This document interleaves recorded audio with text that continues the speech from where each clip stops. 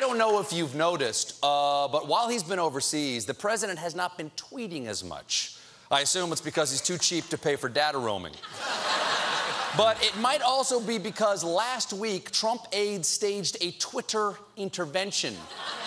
What? You can't take Twitter away from Trump? That's like taking the nudity away from Game of Thrones. It's the reason why we watch the show. Now, this Twittervention was arranged because aides have been concerned about the president's use of Twitter to push inflammatory claims. Yes, I mean, there's a lot of reason to be concerned. History has shown that if he keeps saying all this crazy stuff, I mean, he could win another presidential election. And that's...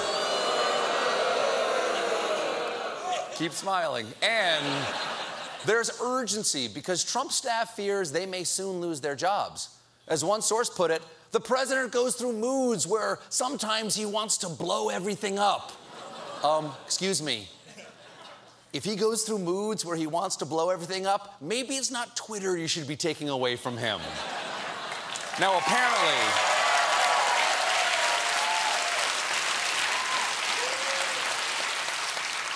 apparently this intervention included White House staff only, but there are plenty of us who have been deeply affected by President Trump's tweets. So I just wanted to take a second to speak to President Trump personally.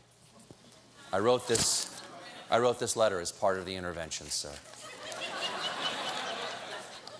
Dear President Trump, your tweeting has affected me in the following ways. My ratings are up.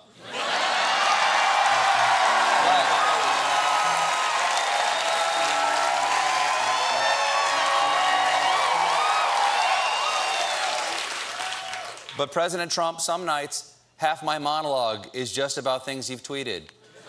You're squeezing out other fun news stories. Did you know that San Francisco is opening a rat cafe? They are. That's real. You took that away from me. We want you to accept help, or at the very least, autocorrect. How many ways can you misspell independent counsel? So please, give up this harmful addiction and find another coping mechanism. Have you tried drinking? Because that's what I've been doing, and it's going pretty great. We'll be right back with Kevin Spacey.